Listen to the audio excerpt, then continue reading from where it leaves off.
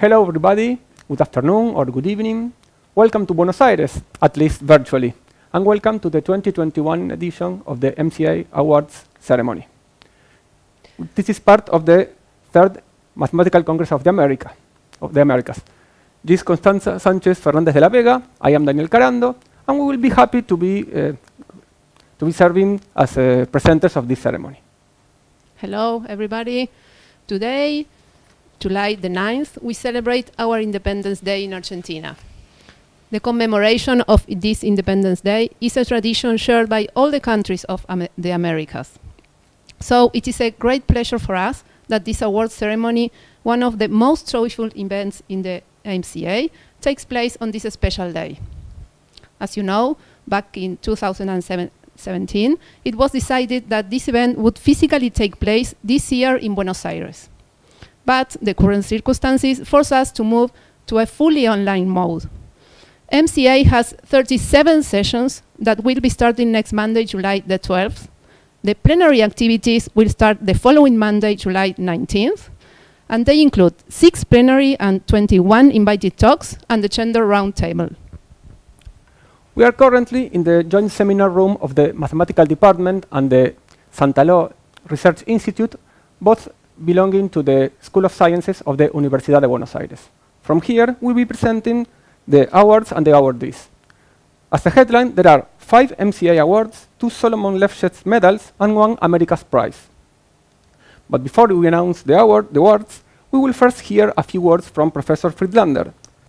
Susan Friedlander is one of the founders of the Mathematical Council of the Americas, and she is a member of the Executive Committee. So let's listen to her.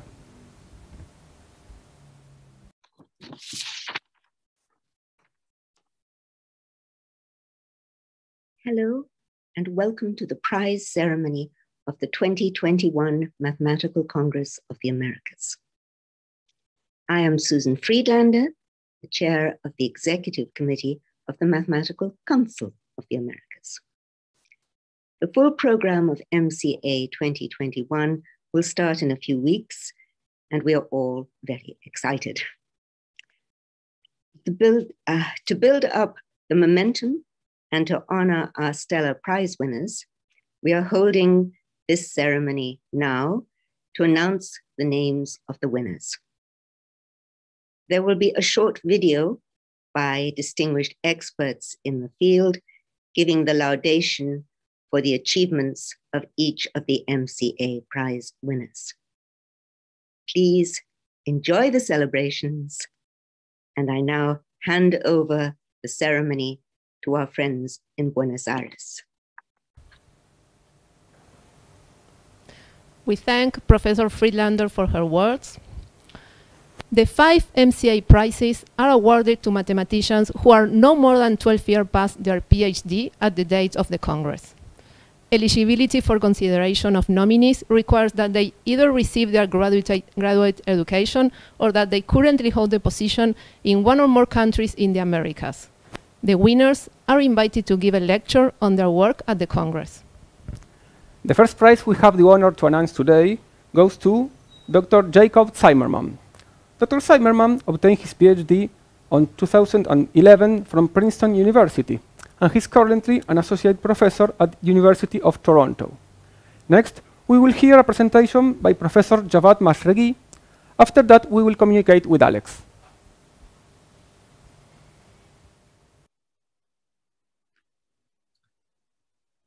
Mesdames et messieurs, distingués invités, chers collègues, je me présente Javad Mashreghi, président de la Société mathématique du Canada.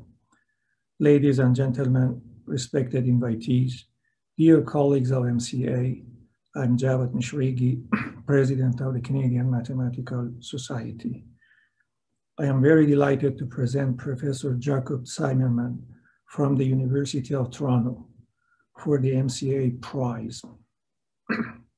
Tsimerman is an outstanding young mathematician whose work at the interface of transcendence theory, analytic number theory, and arithmetic geometry is remarkable for its creativity and insight. Just 32 years old, and 9 years beyond his PhD, written under the supervision of Peter Sarnak from Princeton University, Tsimerman is already an extraordinary master of all three areas of mathematics. One branch of his work is on the under-Oort conjecture at the intersection of Diophantine geometry and the arithmetic of automorphic forms. It concerns Shimura varieties, which are of long-standing and increasing importance in these areas. In a recent breakthrough, Tsimerman provided a complete proof of under-Oort conjecture for the moduli spaces of principally polarized abelian varieties in full generality. A crucial ingredient is a certain lower bound for Galois orbits for spatial points in arbitrary dimension, building on result of Andretta, Goren, Howard, Madapuzzi-Pera, and Yuan Zhang. Tsimerman had the brilliant insight to use a weighted average version of a conjecture of coldness to get the required lower bound for Galois orbits. In his work with Pila, Jakub proved a series of increasing powerful transcendence results, culminating in a proof with Baker on X-Chanuel for Hodge structures. This fundamental result has important application to Diophantine problems, which has been confirmed by recent groundbreaking work of Lawrence and Venkatesh on integer point in high-dimensional varieties. Tsimerman has made major contributions to many other fundamental problems. Already as a graduate student, he collaborated with Fields medalists Bhargava and Shankar to determine the second term in the asymptotic formula for the number of cubic fields with bounded discriminant. Jakub has recently been interested in a fundamental problem to count in an asymptotic sense the number of curves over a finite field of genus G as G goes to infinity. This situation is particularly intriguing because there is no clear consensus of whatsoever the answer should be. In collaboration with Michael Lipnowski, Jakub has answered the similar question for principally polarized abelian varieties. Surprisingly enough, he found that there are many more principally polarized varieties than previously expected. That has many statistically counterintuitive implications. In his work with Bhargava, Shankar, Taniguchi, Thorne, and Jiang, Tsimerman has obtained new bounds for the two torsion in class groups of number fields of any degree, already a new result for cubic fields. This has many profound consequences in arithmetic. Tsimerman has many more first-rate contributions spanning number theory, algebraic geometry, logic, and analysis. His breadth, creativity place him among the world leaders in his generation. In 2015, Tsimerman was awarded both a Sloan Fellowship and Sastra Ramanujan Prize. This is for far-reaching contribution by a mathematician at age at most 32 years old to areas influenced by Ramanujan in his short life of 32 years. The impact of Jakub's work has since been confirmed by many awards, including Riebenboim Prize in Number Theory in 2016, the Andre Eisenstadt Prize of Centre Recherche de Mathématiques, 2017, the Caxeter James Prize of the Canadian Mathematical Society in 2019, and an invited lecture at the International Congress of Mathematics in 2018. His remarkable work today suggests that the promise of even greater achievement in the years ahead and make him the true recipient of the MCA Prize. Thank you for your attention.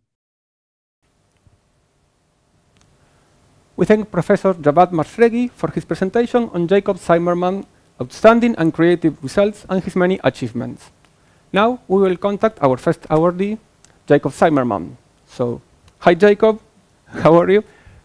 Welcome to this virtual ceremony and congratulations.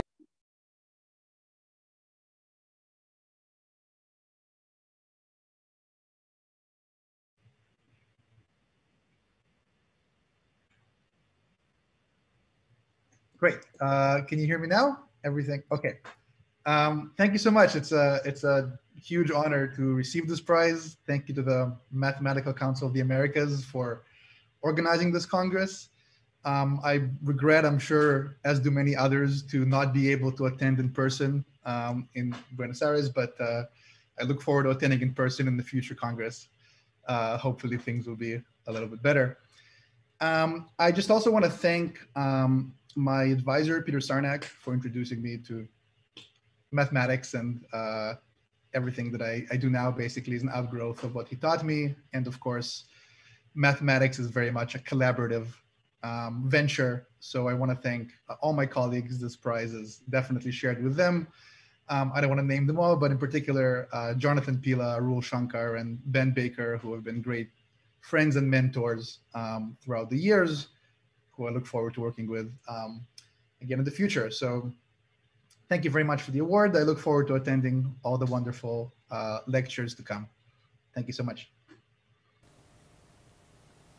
Thank you, Yakov, for your beautiful words. And now we announce the next winner, which is Emmy Murphy. Dr. Murphy obtained her PhD in 2012 from Stanford University. She is currently an associate professor at Northwestern University in Evanston, USA. Next, we will hear a presentation by Professor Helmut Hofer, and after that, we will try to communicate with Emmy. Let me first congratulate Emmy for receiving the prize of the 2021 Mathematical Congress of the Americas. Emmy Murphy is a geometer of highest caliber, and her work in contact and symplectic geometry has profoundly impacted the development of the field. Emmy has shown exceptional taste in picking her problems and ingenuity in solving them. In symplectic and contact geometry, there's an important dichotomy.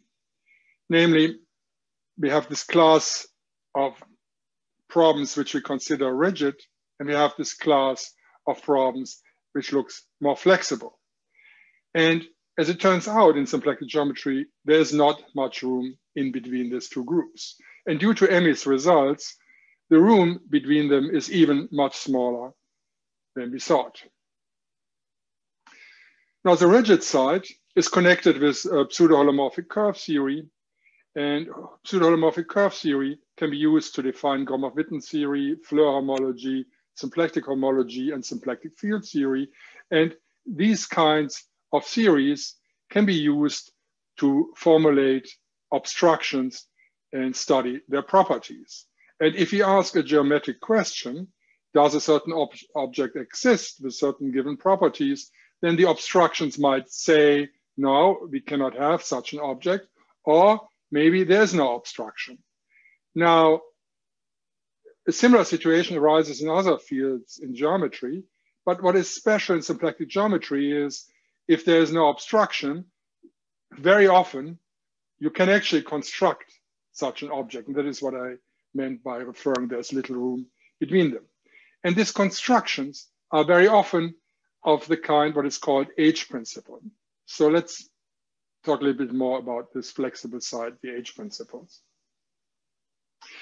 In geometry, very often an object can be defined by a map which has certain properties, and these properties are very often encodable in requiring that the map satisfies a differential equation or differential inequalities or more general differential relations.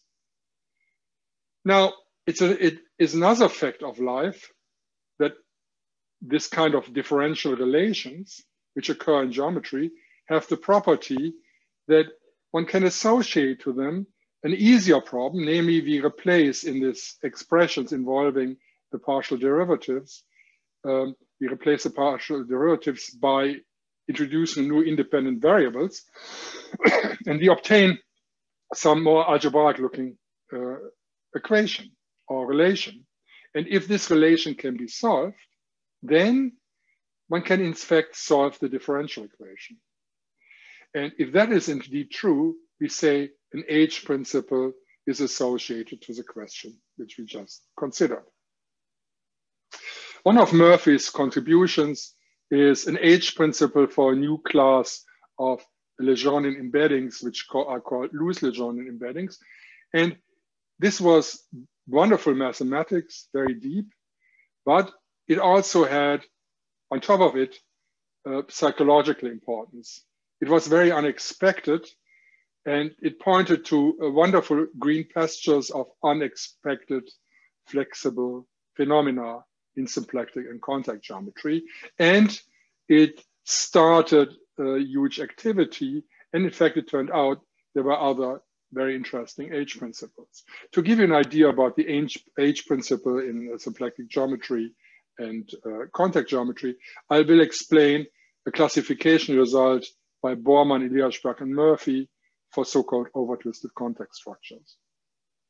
When I talk about a contact structure, I have an underlying manifold of odd dimension, and I have a hyperplane field distribution in the following. I just talked about a plane distribution in the tangent bundle, which is maximally non-integrable. And also, I will always assume that they are co-oriented, which implies that the underlying manifold has to be oriented as well. So given two such context structures on the same manifold, we would like to understand under which conditions can I homotop the first into the second through context structures. There's an obvious necessary condition because I can just forget about the non-integrability assumption, and I have a homotopy of the first plane field to the second through plane fields. And in fact, it turns out in context structures, when we talk about plane fields, we actually talk about, because there is an underlying complex structure on the bundles in the background, we mean homotopies of complex vector bundles. Now, given two context structures, clearly, if they can be connected by context structures, they have to be, one has to be able to connect them by plane fields.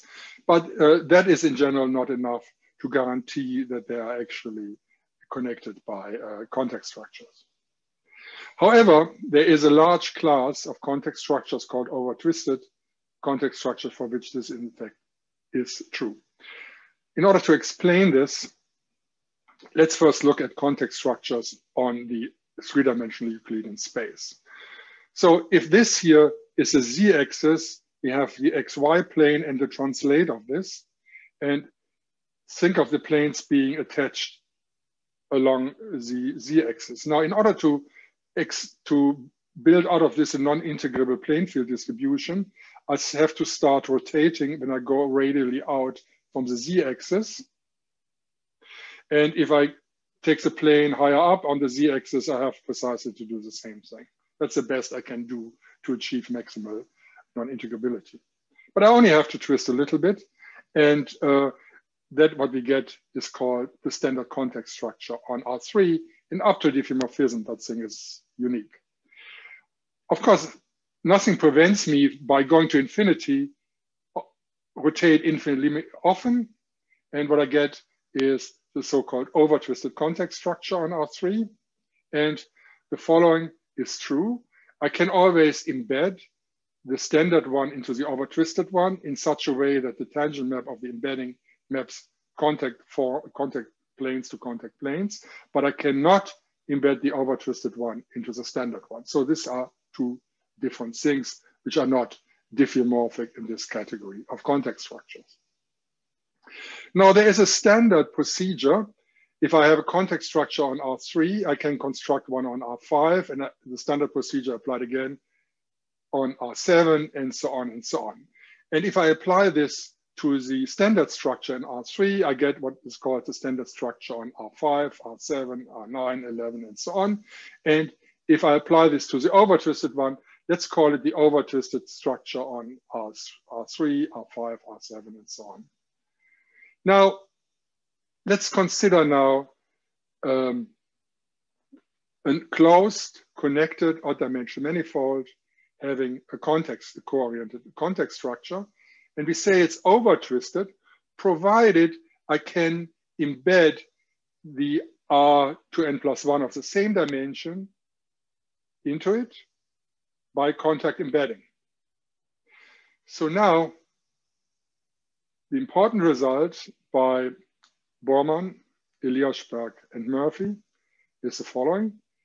If I have two context structures on the same connected M, and they're over-twisted in the sense that I have contact embeddings of that over-twisted model, then if the context structure as plane fields can be connected by plane fields, then you actually find a connection from one to the other by over-twisted contact structures. This is a very deep result. It generalizes a result by Eliashberg from 1989, and it took more than 25 years to find this generalization because it turned out to be extraordinarily difficult. So again, my heartfelt congratulations to Emmy Murphy for this well-deserved honor receiving the prize of this Congress. Yeah, it's well-deserved. Emmy made fantastic contributions to mathematics, and congratulations again.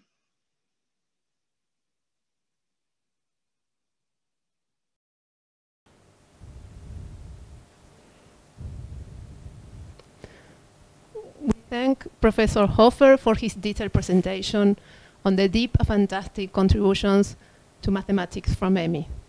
So, Emmy, hello, how are you? We are very happy to have you here with us today. So, if you are ready, we would love to hear some words from you. Go ahead. Hi. Hopefully everyone can hear me. I just want to say, first of all, thank you so much for this. It's quite an honor. Thank you in particular to the MCA and their selection committee. And thank you very much to Helmut for the very nice introduction and the description of the work.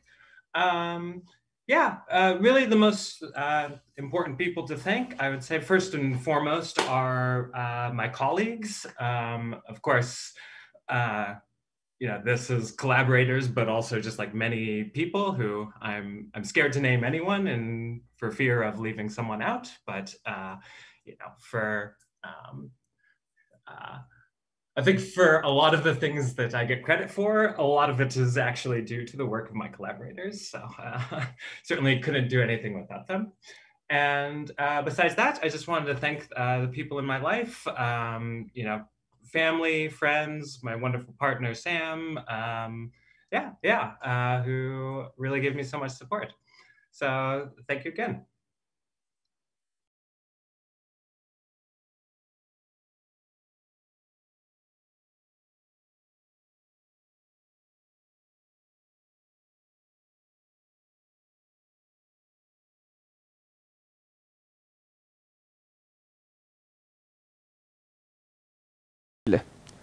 Next, we will hear a presentation by Professor Alejandro Maass. After that, we will communicate with Daniel.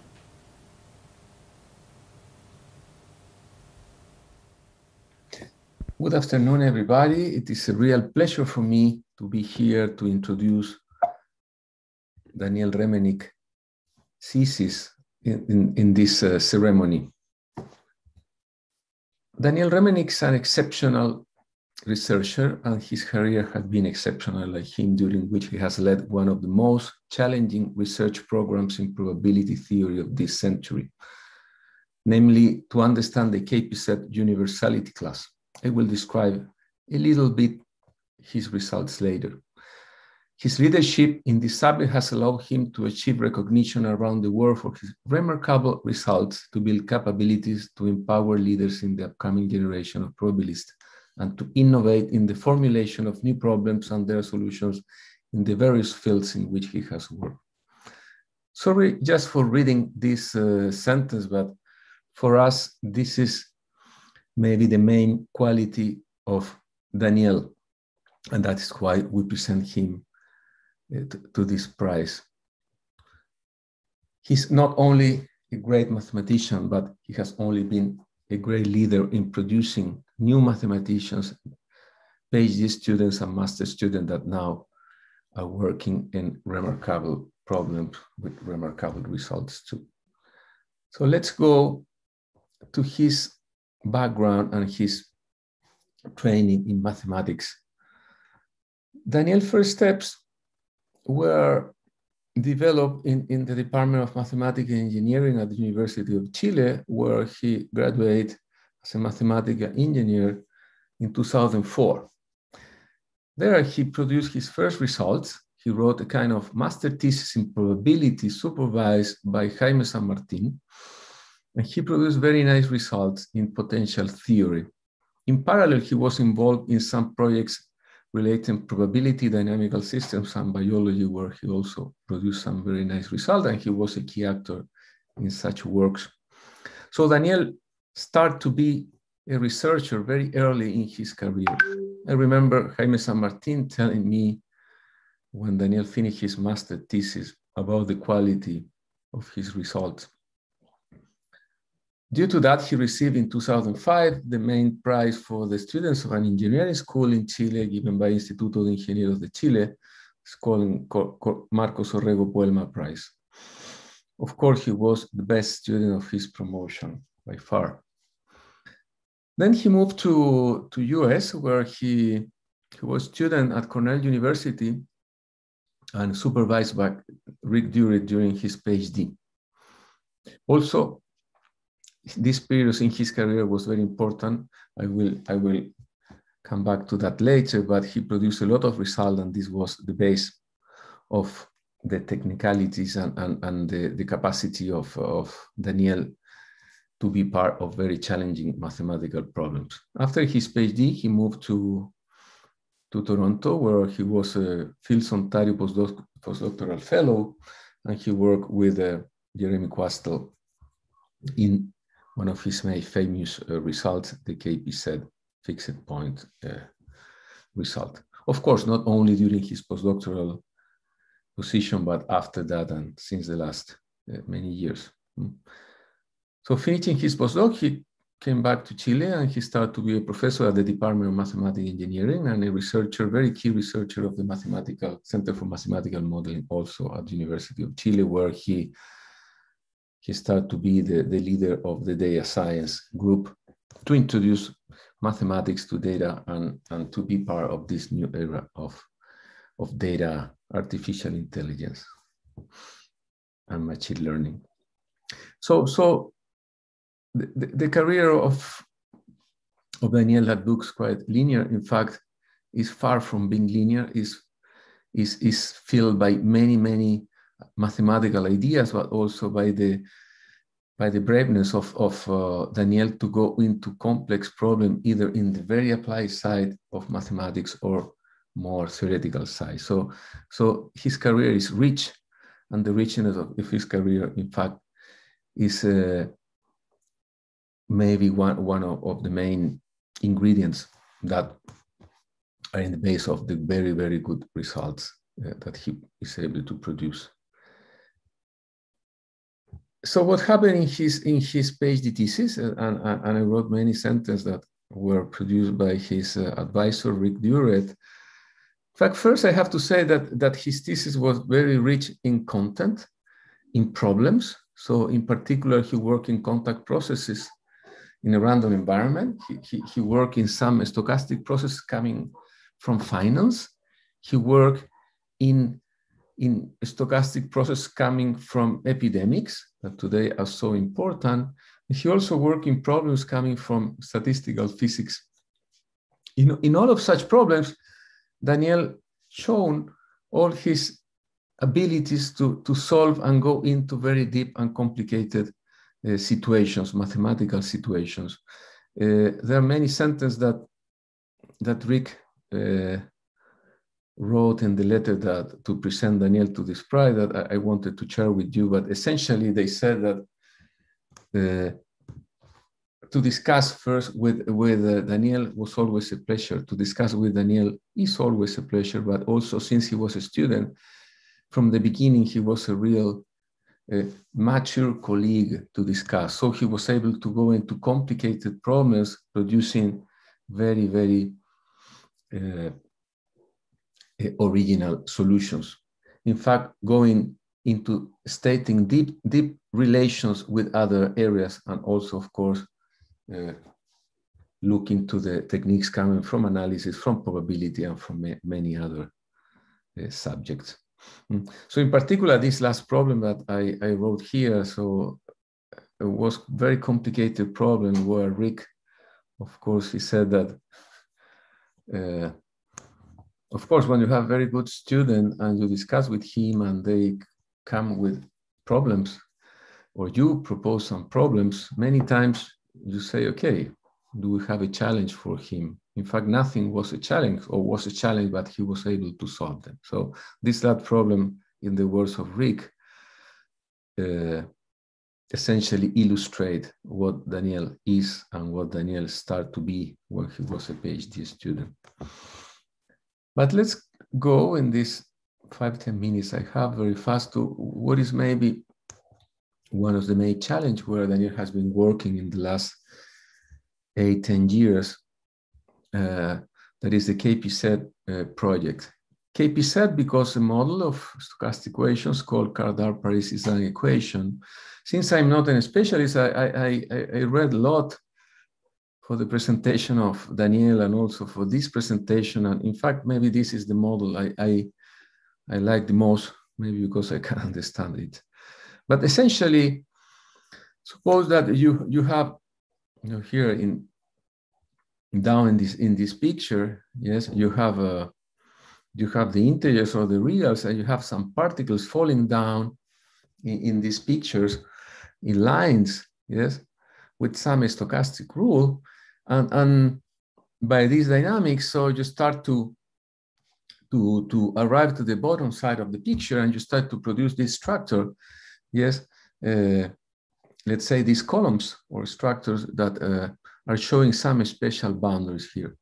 Yes, I am not giving the complete information, but essentially here you can look, the particles are linear particles that go down and they just stick one over the other, producing columns. But in fact, if you want to change a little bit the problem, make it more complicated, you can allow the particles also to stick to other particles when they are very close and they are falling, and not just when they touch another particle that is in the top of a column. Yes. So essentially, you have this kind of stochastic models,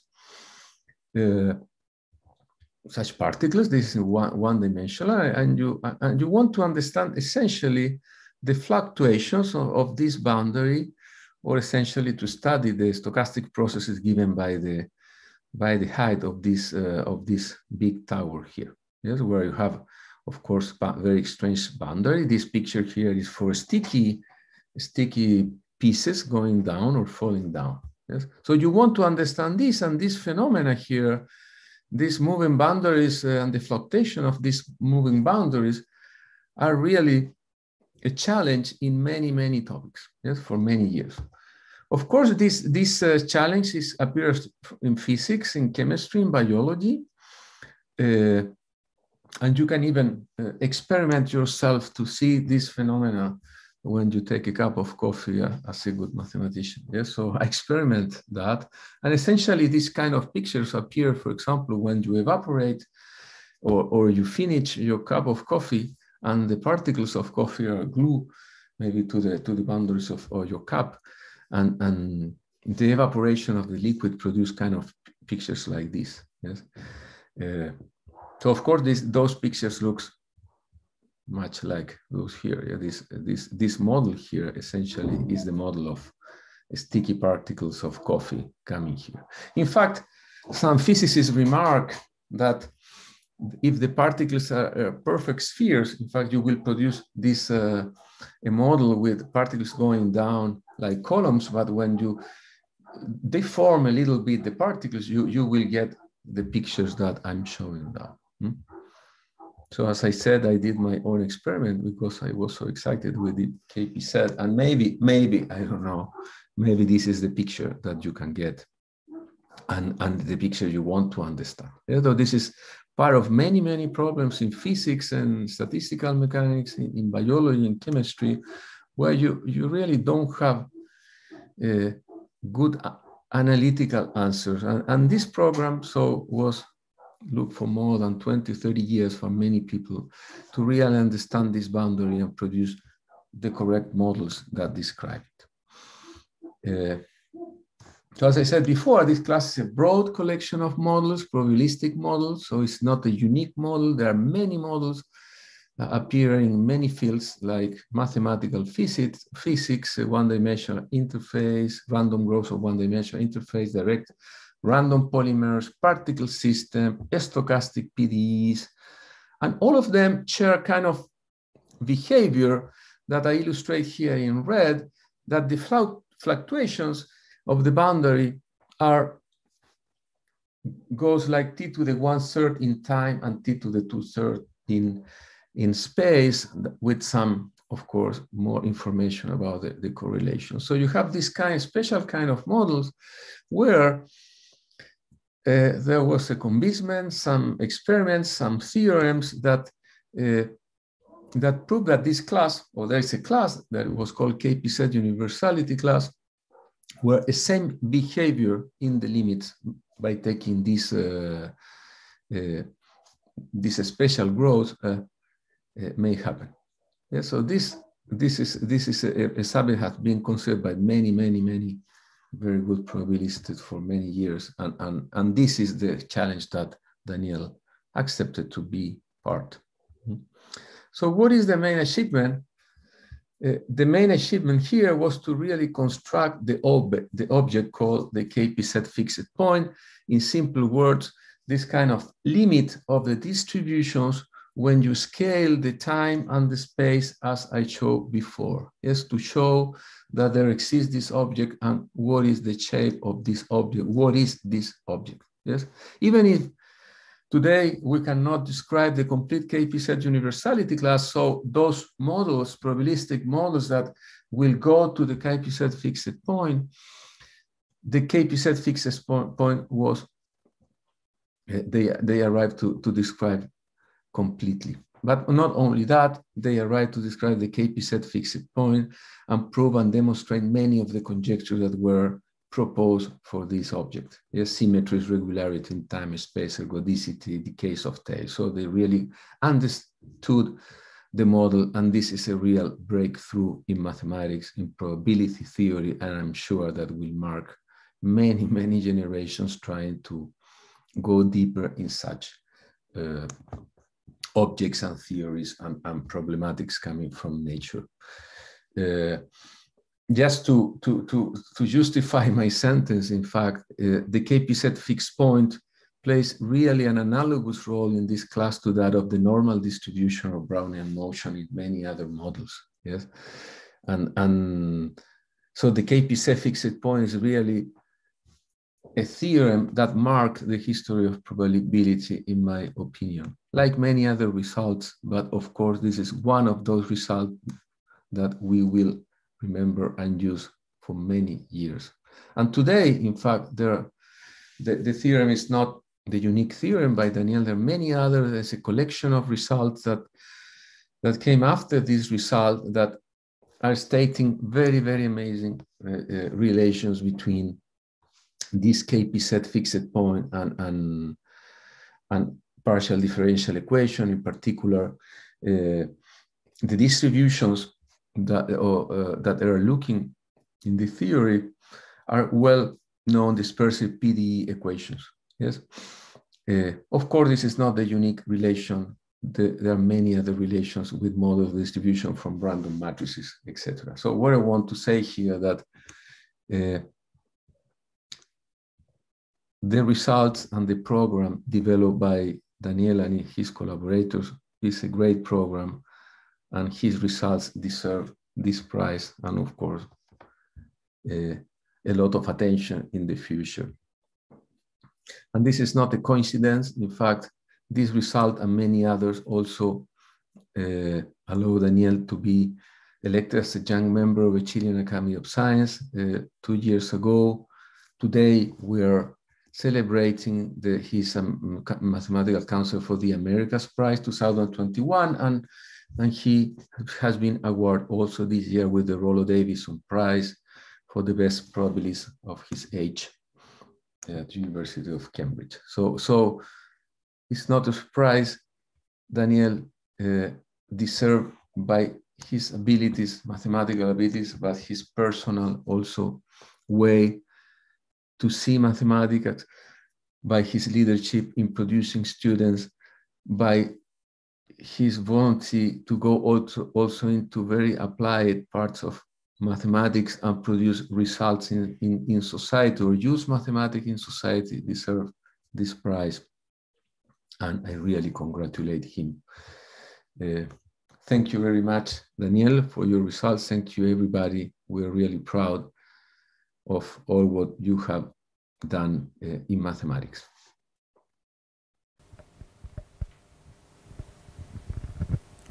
We thank Professor Alejandro Maass for his thorough presentation of Daniel Remenik's great career and his impressive achievements.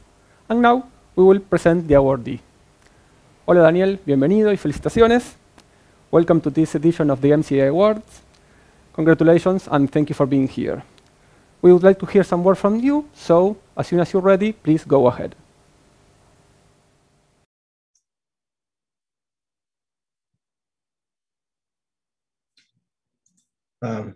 I guess you can hear me?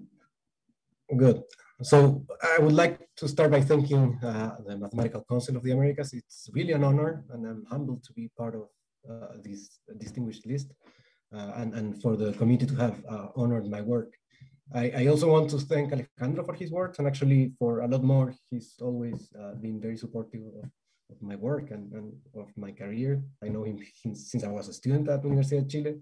As he told, I was a student at University of Chile. I had the luck of getting a very strong education there, and that's where I started being motivated and inspired to do math and to do a PhD and to pursue this work.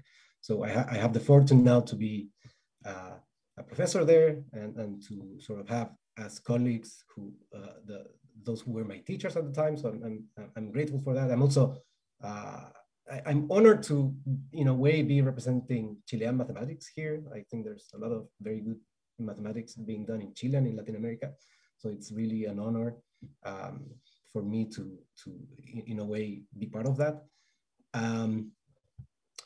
Well, I'm also lucky, I think, because I somehow found a good problem and a good area to work in. So as I think Yakov and maybe Emmy were saying before, math is a collaborative enterprise, and somehow I think I had the luck of falling into an area which is very lively, very interesting, and has connections with physics, with probability, with other areas of math. So in that sense, I wanted to thank my colleagues, my collaborators. I started working on this quite a few years ago while I was a postdoc in Toronto, and we started a program essentially without really knowing exactly where we would go, with Jeremy Quastel, who has been my main collaborator for several years. So anyway, I'm really grateful to my collaborators and to everybody in the field for making it such a nice subject to work on. And to finish, I want to just thank my family, who have always been supporting me, my 2 sons, and very especially my wife, Gabby, for everything.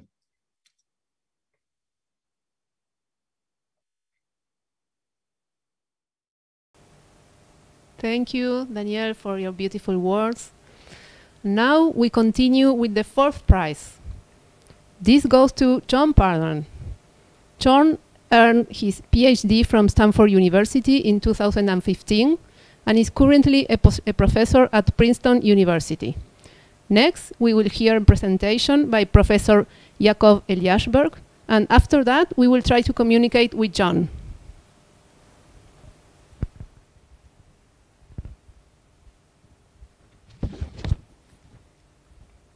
It is my great pleasure and honor to present here the work of an outstanding mathematician, John Pardon, the winner of 2019 MCA Prize.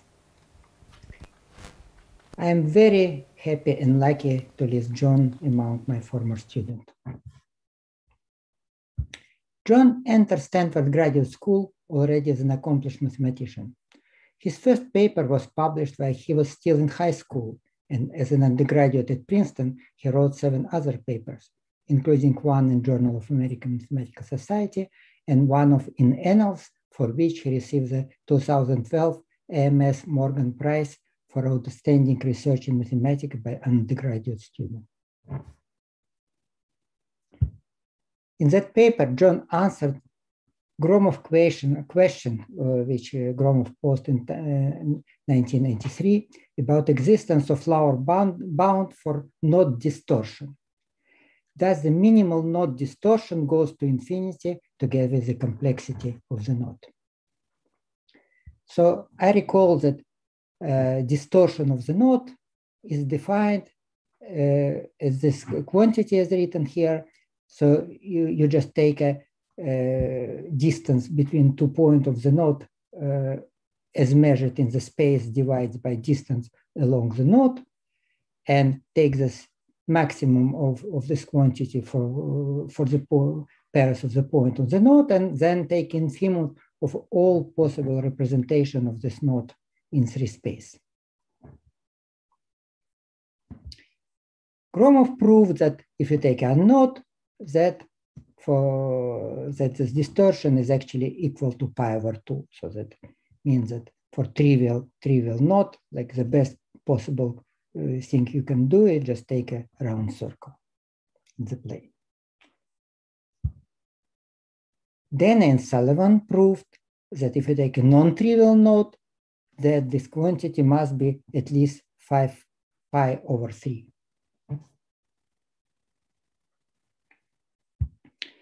John Pardon proved that there are knots with an arbitrarily large value of the distortion invariant, and in particular for PQ torus knot, he proved that it's bounded below by minimum of PQ divided by 160. So when PQ increases, this quantity goes to infinity.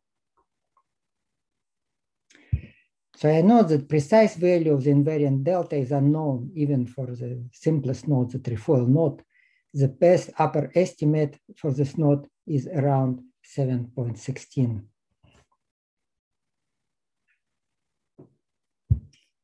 One of the projects that John Pardon completed during his graduate years was a joint work with French mathematician Emmanuel Giroux. This work concerned is an equivalence between Weinstein and Lefschetz fibration formalism for a Feinstein complex manifold. So I just recall that if you have a Stein complex manifold, it has also a symplectic counterpart called Weinstein symplectic manifold. There are 2 ways of presenting things. One is handle-body presentation, so-called Weinstein handle-body presentation. Another presenting as a Lefschetz fibration over disk.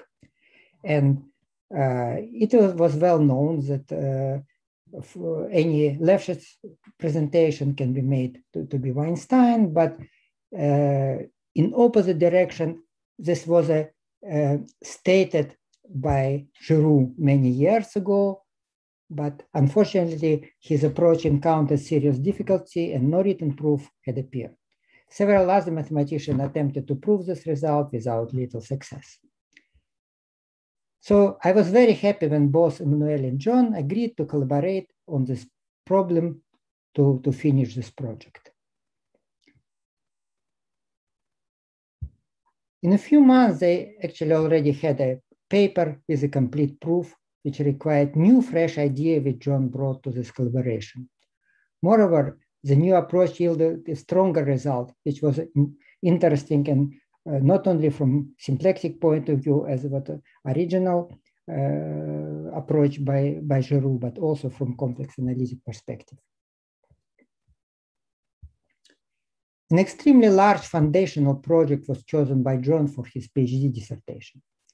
Let me recall that in Gromov's theory of moduli spaces of holomorphic curve in almost complex symplectic manifold is traditionally considered necessary to achieve transversality. Indeed, it seems that otherwise this moduli space could be as bad as arbitrary closed set, unlike the context of algebraic geometry where the moduli spaces are algebraic set and has at least stratified by manifold strata. It is also well known that it's not always possible to achieve transversality by just perturbing the almost complex structure. Hence, there were developed very elaborate perturbation scheme with, which were supposed to satisfy a coherency condition on different strata of the moduli space.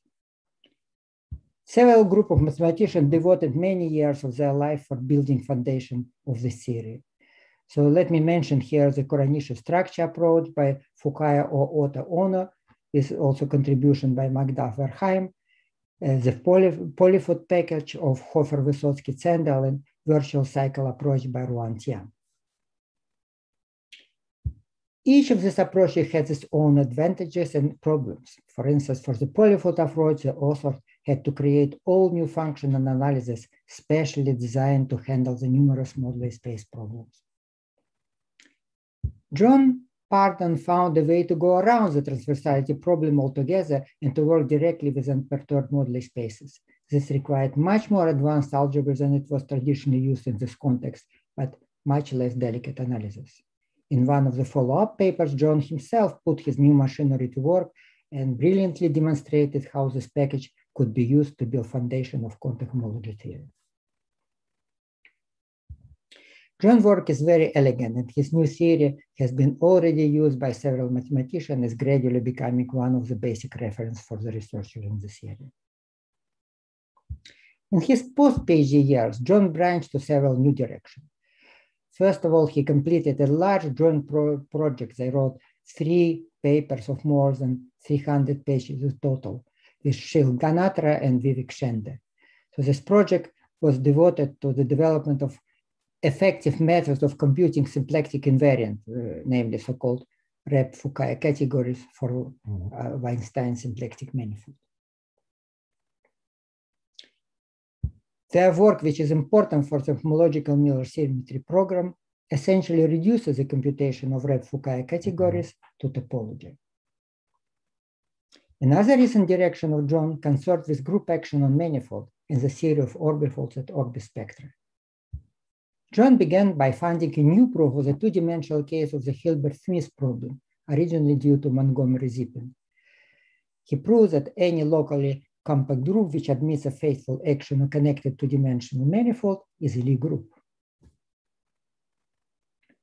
In the follow-up paper, John resolved a long-standing problem for action on three-dimensional manifold by proving that every continuous action of a finite group on a smooth 3 manifold is a uniform limit of smooth actions.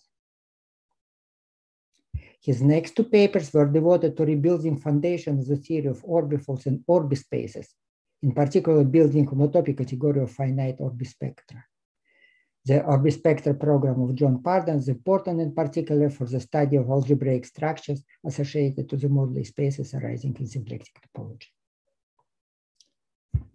John is interested in a lot of different mathematics, and his research keeps branching into new area of mathematics. I am confident that he will continue to surprise the mathematical world with new discoveries. Thank you.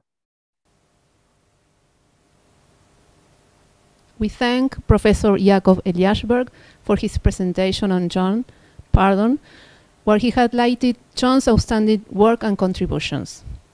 Unfortunately, John couldn't be here today at this event, so we will go on with the next award. The 5th and last MCA award of today goes to Dr. Alex Wright. He obtained his PhD from the University of Chicago in 2014, and he's currently an assistant professor at the University of Michigan. Now we will hear a presentation by Professor Jeremy Kahn. After that, we will communicate with Alex.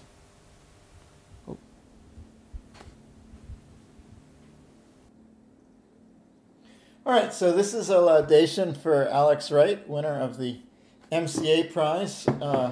a winner of the MCA Prize for 2021. So Alex has done work in a wide variety of fields, including work I've done with him, but he's best known for his work on translation surfaces, in which he was part of several breakthroughs. So briefly speaking, a translation surface is a surface, you can think of it as a polygon where we've identified sides that are equal and parallel. And we can identify sides similarly here. There's only one way to do it, or likewise here. Or here, there's sort of more than one way to do it, because this side is equal and parallel to all four of these sides, but the colors are meant to indicate that this here in blue is identified to this side here in blue, and so forth. And you could imagine cutting this surface, this polygon, say, along this line, taking this half and sticking it over here, and we would think of it as the same translation surface. So it's kind of polygons with identifications up to this kind of cutting and pasting. And then, given any such translation surface, given such a gluing diagram, we can find the singular point. So here, this point is, all these points are identified, and you can count up the angles. It has to add up to 6 pi, which is 2 more multiples of 2 pi than the usual 2 pi. So we can say the signature is this 1 copy of 2, and the genus can be computed easily from the signature using the formula for the Euler characteristic and Gauss-Bonnet for total curvature. And then similarly here, we find that there are 3 singular points, and each one has total angle equal to 6 pi, so our signature is 2, 2, 2, or 2 cubed, and the genus is 4. And then for any signature with the sum of these numbers even, we can define the stratum of translation surfaces with that signature. It'll be non-empty, and it'll be a complex manifold where the local coordinates are given by the vectors. We just need to choose a set of sides such that those vectors, like this, this, this, and that, are sufficient to determine the whole polygon. And that gives us local coordinates in like Cn. So one motivation for translation surfaces, if you have a triangle with rational angles, then you can develop it by reflections until you get all possible triangles you're going to get up to translation, and you can glue these together and similarly identify opposite sides.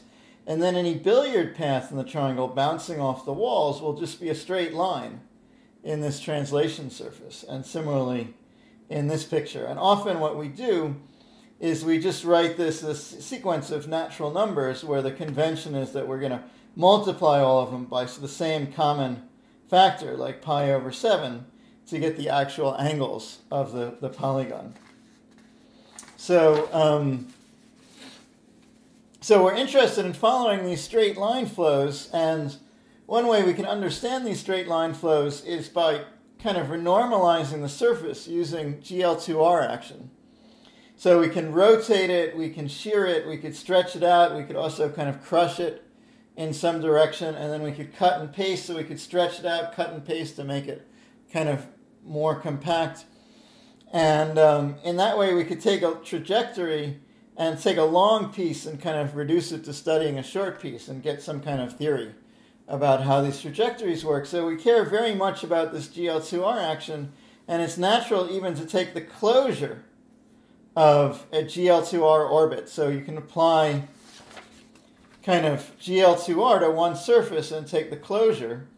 And then this brilliant magic wand theorem of Eskin, Mizarkani, and Mohammadi says that for any translation surface X, the closure of the GL2R orbit on X is locally defined by our linear equations in what's generally known as the period coordinates, but that's nothing other than the complex vectors that we talked about before.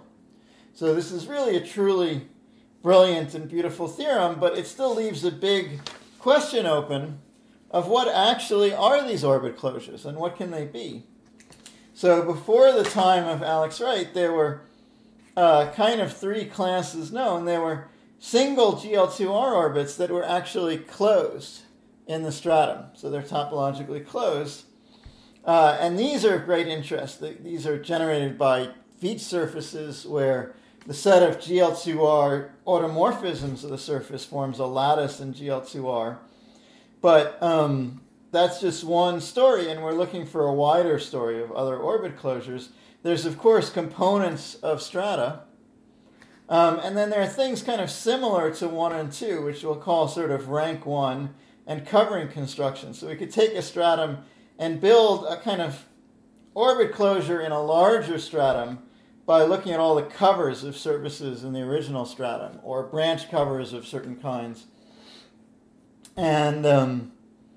And there are kind of examples that are not closed GL2R orbits, but if we think of this rank, and I won't really define this, the number of fundamentally distinct degrees of freedom, then there are examples where it's not a closed GL2R orbit, but it's still kind of rank 1. So it's a kind of similar idea, so to speak.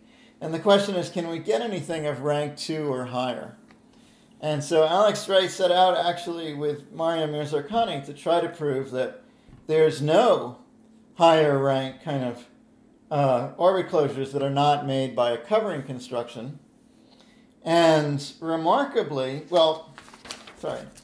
and one kind of tool that Alex developed as a graduate student that became his dissertation in understanding these orbit closures is he made this observation that if you take a translation surface and it has a cylinder, so it has a region foliated, say, by horizontal curves, and over here, because B over C is irrational, these curves never come back to each other, so they're not called, it's not called the cylinder.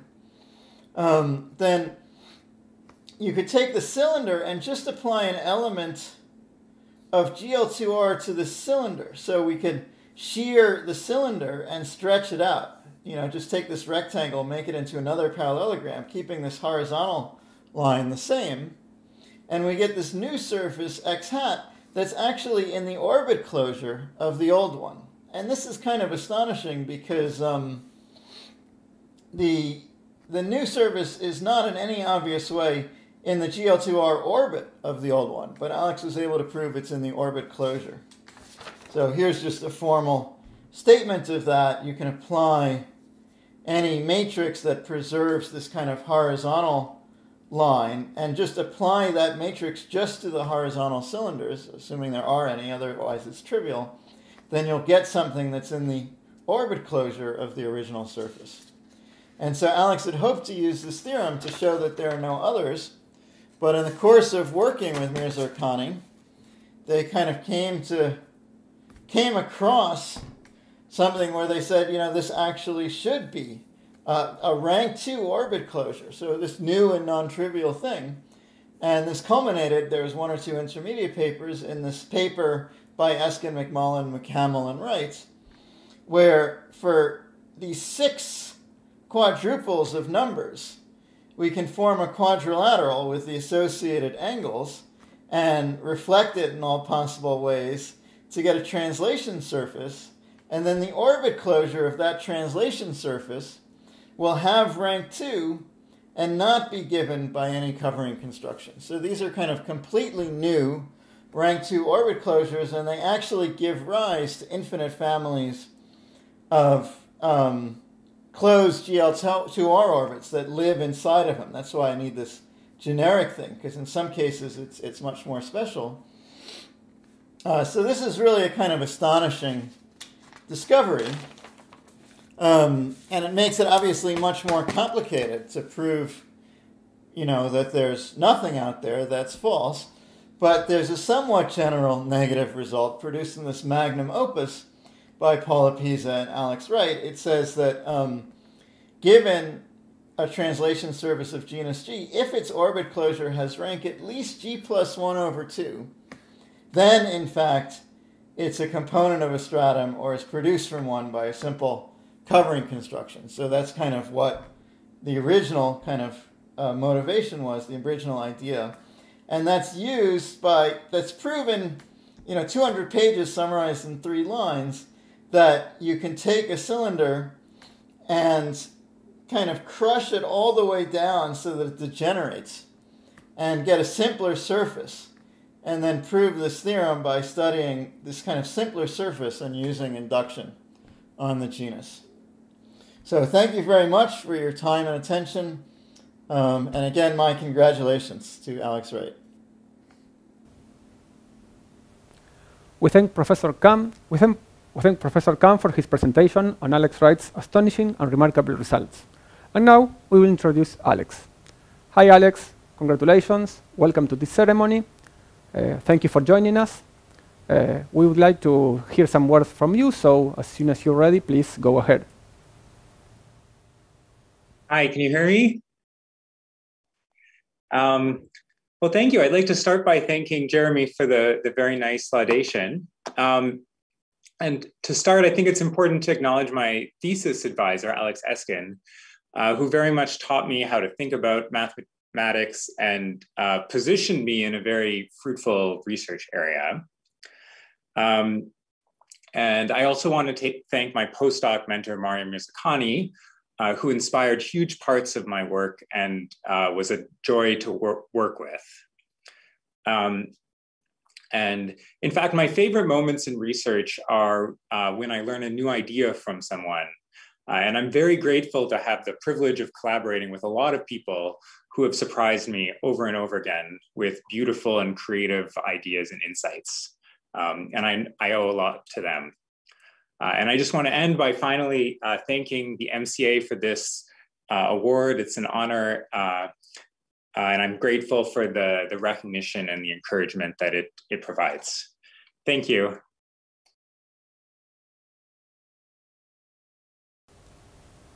Thank you, Alex, for your words.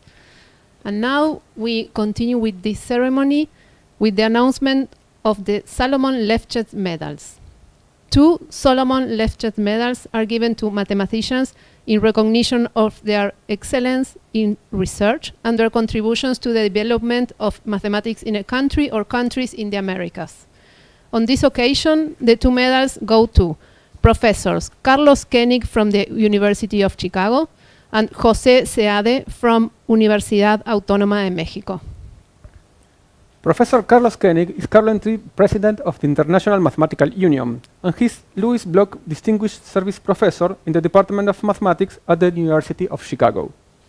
Born in Argentina, Kenig got his master and PhD degrees from the University of Chicago, where he was a student of Alberto Calderón, who was also born in Argentina.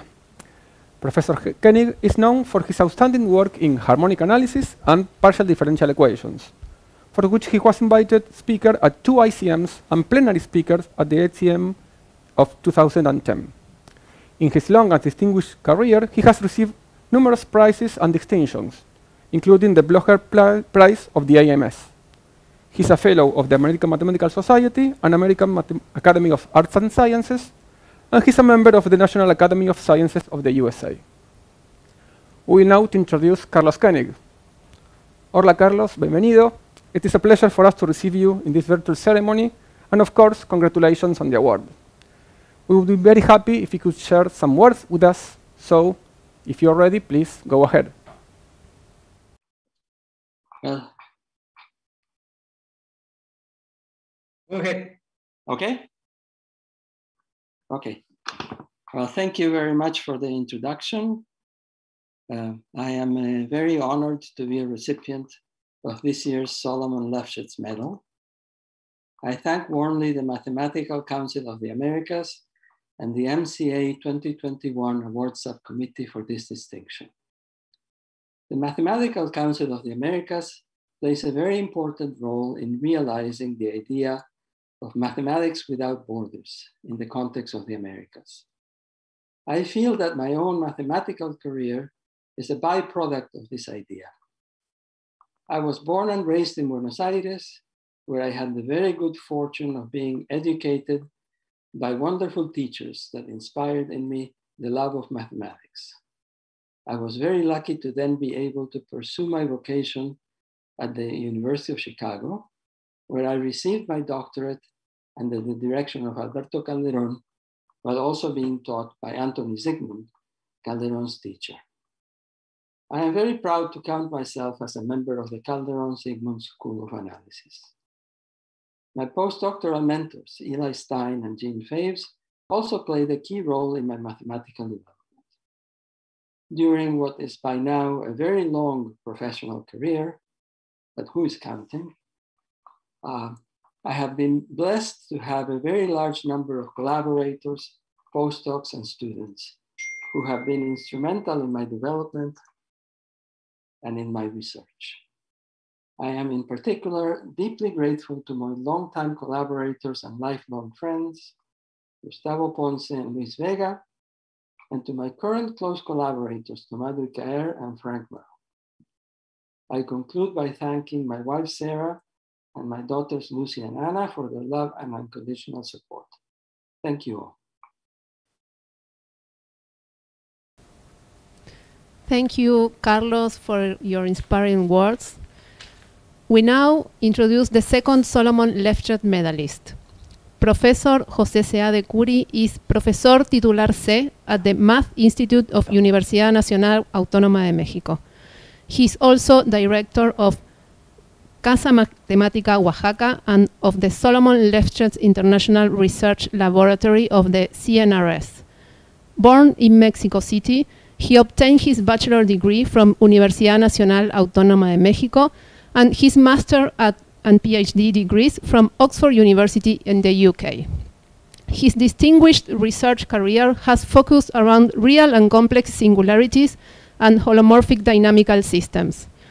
He was awarded the Ferran Sunyer y Balaguer Prize in 2005 and 2012 for two of his books on these subjects.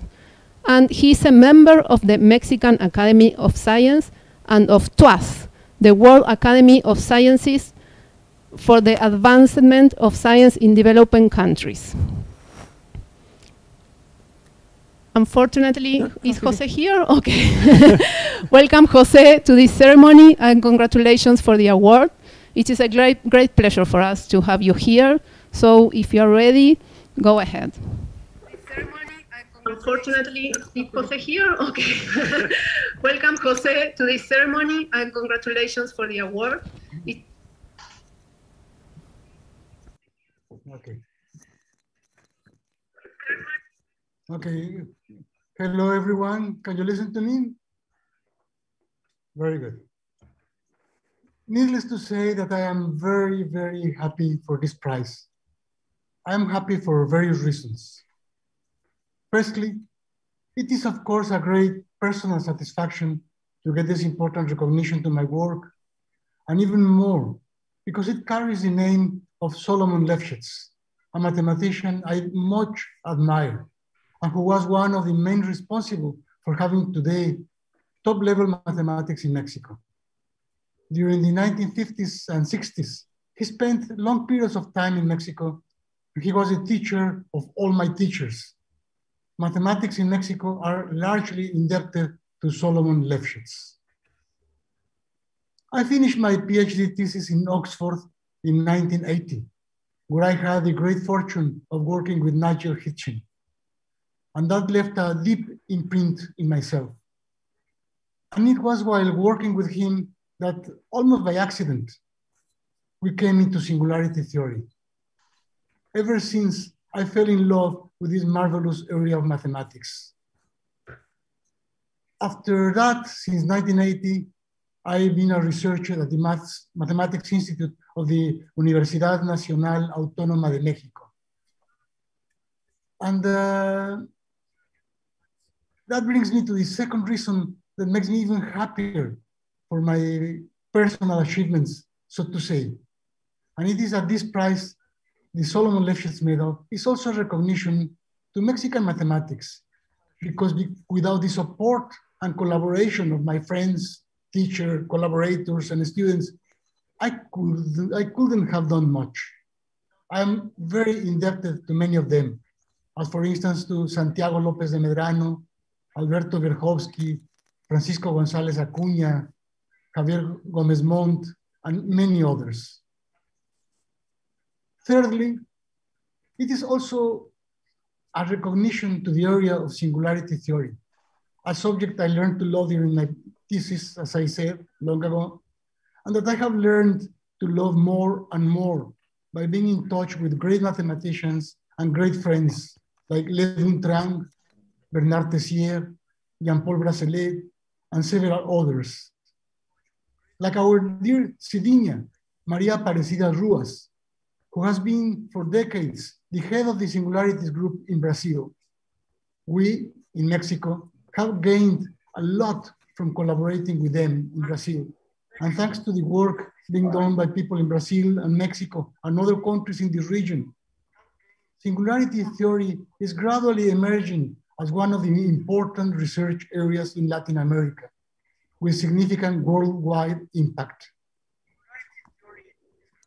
Singularities are ubiquitous in mathematics, appearing naturally in a wide range of different areas of knowledge. They are a meeting point where many areas of mathematics and science in general come together. Their scope is vast. Their purpose is multifold.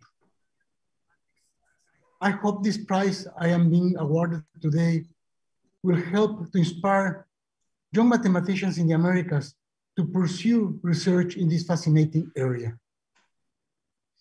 Finally, I wish to dedicate this prize to the memory of my beloved wife, Teresa, who passed away last year and who upheld me always.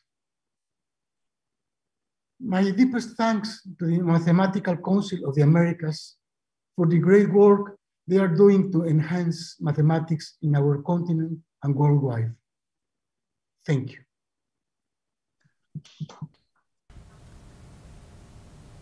Thank you very much, José, for your nice and very emotive words. Now it's time to announce the Americas Prize.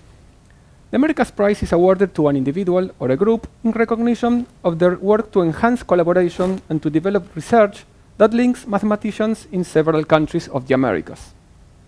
On this occasion, the Americas Prize has been awarded to the Dynamical System Group of the Instituto de Matemática Pura e Aplicada, IMPA, of Rio de Janeiro, Brazil. The Dynamical System Group goes back to 1950s when the pioneer work of Mauricio Peugeotto, ICM 1974 invited speaker, put recently founded IMPA on the world map of mathematics.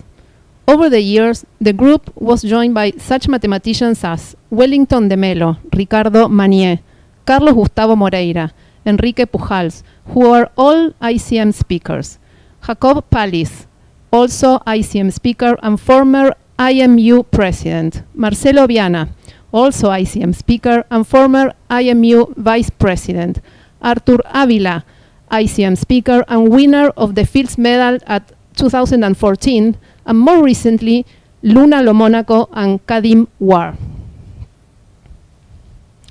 In addition to their mathematical contributions, the Dynamical System Group had and continues to have a prominent role in fostering collaboration within the Latin American region and between Latin America mathematicians and their colleagues around the world. In particular, it has a remarkable record in the training of young mathematicians from the neighboring countries, and several of their former graduate students are now leading figures in the mathematical communities in the region. Overall, the group handed over 150 PhD degrees to students coming from more than 20 different countries of America, Africa, Asia, and Europe. We now introduce Marcelo Viana, who will talk on behalf of the group of Dynamical System from IMPA. It is a pleasure to receive you in this virtual meeting. Marcelo, congratulations to all the group. And if you are ready, we would love to hear some words from you, so please go ahead.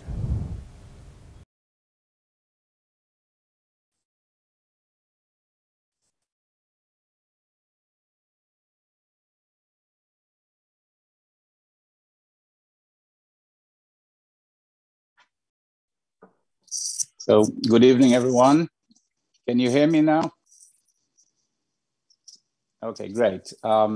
So I want to start by thanking a number of people. Marcelo, we cannot see you. You cannot see me. You cannot see me. Okay. No, there. No, there. Perfect. Go ahead. So good evening, everyone. I want to start by thanking a number of people, of course, on behalf of the Dynamical Systems Group of IMPA. We are grateful to the Awards Committee of MCA 2021 for having selected the group for the Americas Prize. We are also very grateful to our colleagues and friends from various countries across the Americas who chose to nominate the group for the prize. The Dynamical Systems Group has been active for about half a century. And I think for all of us who had the honor to participate in its activities, we feel not just a little proud of that. Dynamical Systems started at IMPA in the 1950s through the work of Mauricio Peixoto, who passed away a couple of years ago. But the group really coalesced around the outstanding figure of Jakub Pallis. It's not a coincidence that most of us are his academic descendants in one way or the other. And it grew initially with the major contributions from Ricardo Mañeo and Wellington de Mello. I myself joined in the early 90s, and then we had Enrique Pujals, Carlos Gustavo Moreira, Arthur Avila joining the group, and more recently Kadim Moir and Luna Lomonaco also joined IMPA and joined the Dynamical Systems Group. We are very grateful for this opportunity, for this prize, which brings a lot of distinction to the work that has been done and which was already mentioned here. And last but not least, we are very happy and very thankful to all of those who are attending this MCA 2021 ceremony. Thank you very much for being here. And don't forget that the Congress, the third Mathematical Congress of the Americas will start the second week with the invited lectures and plenary lectures will start on the 19th of July. And I hope to see you all there. Thank you very much. Thank you very much, Marcelo, for your words. And congratulations again to you and to the Dynamical System Group of the IMPA. It's time now to finish this moment. So we thank you all for being here with us today, the awardees, their presenters, and all of you who are following us on YouTube. We hope that you all will enjoy the Congress for the next 2 weeks. So have a great conference, and let's hope that we will meet personally sometime in the near future. Thank you, everybody. See you next week. See you.